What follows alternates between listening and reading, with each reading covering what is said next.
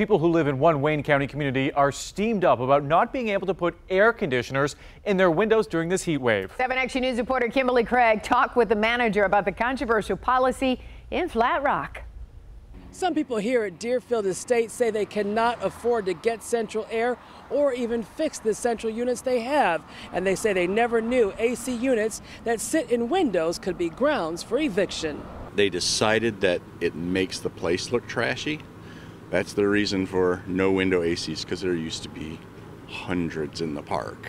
He's talking about these air conditioning units that sit in windows, and here at Deerfield Estates in Flat Rock, they say management will begin eviction proceedings if they use them because they just don't like the look. We actually had an air conditioner for about 20 years in the window, and all of a sudden this last year they decided no window ACs. My husband and I, we wake up sweating. And despite this notice in the newsletter that says window AC units are not permitted at any time, some people are hoping they just don't get caught because they say the window units work better than the portable ones in this oppressing heat. They said no, the park doesn't allow that because it makes the park look trashy. Megan Laurie has this portable AC unit inside her home. It's on and the thermostat still reads 81. When you have an animal, that's in there, it's tough. I talked to the owner of Deerfield Estates, and he says window units have never been allowed, and it has a lot to do with aesthetics. He said it's always been under the rules in the lease,